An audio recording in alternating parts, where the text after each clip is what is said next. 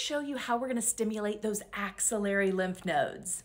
I'm Aubrey Hendershot, a doctor of physical therapy, a certified lymphatic specialist, and a cellular detox practitioner. These axillary lymph nodes located deep in your armpits, along the torso, and even along the top part of your upper arm are super important. We've got 10 to 24 on each side. And the important thing that they do is they drain everything from the upper extremities, so the arms, the breast tissue, and really if you want to trace the rib cage around from the belly button on both sides, everything up and below the collarbone all has to drain to either side.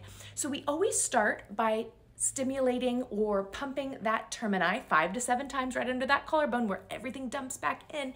And then we want to try to put our hand right on our skin if possible. And we're going to go small little L shapes. So I'm making little L shapes. I'm taking the skin back and then up. We're going to do 5 to 7 times on each side. That's really going to get those axillary lymph nodes stimulated. And then it's important to always finish with the termini.